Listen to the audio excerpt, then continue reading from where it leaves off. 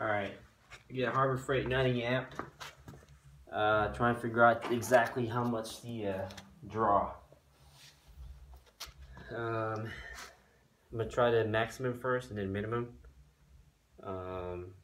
Anyway, I'm trying to figure out if I can use a 12-volt inverter for my Jeep, like an onboard welder. So trying to figure out how big of an inverter do I need to get.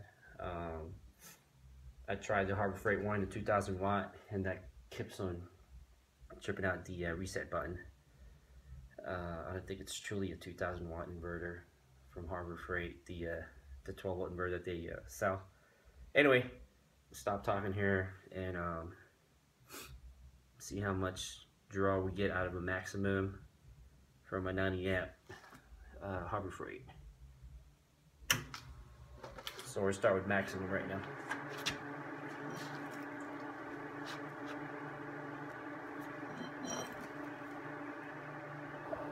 So maximum.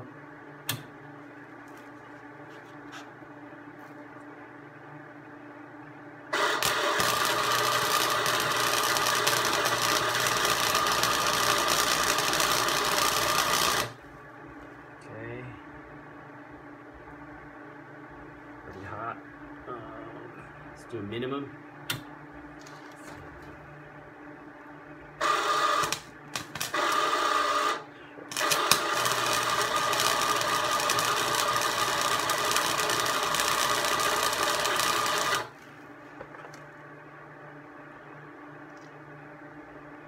Alright, let's do a maximum again.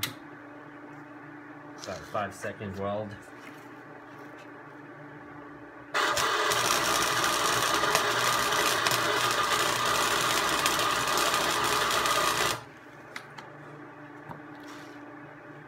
Alright. Anyway, like I said, I'm trying to figure out if I can make this work with a 12 volt inverter in my Jeep,